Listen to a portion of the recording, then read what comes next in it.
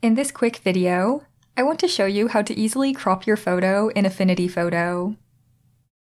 Once you have your photo open, go over here to select the crop tool. As you can see, this changes your screen a little. All you need to do now is click and drag on these handles out here to adjust the size of this crop box.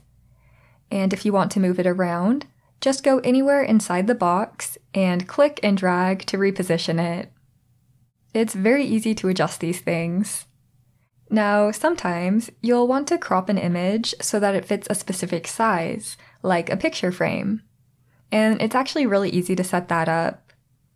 Just go up here to where it says Mode and change it to Custom Ratio. Now we can click in these two boxes and type in our measurements. So if I have a frame that measures 4 inches by 6 inches, I can just type in 4, then press Enter, and 6, and then press Enter. Now this is locked into that ratio, so no matter how I resize this, it'll perfectly fit into that 4 by 6 ratio. Or if you liked those original dimensions, you can always go back up here and change it to Original Ratio.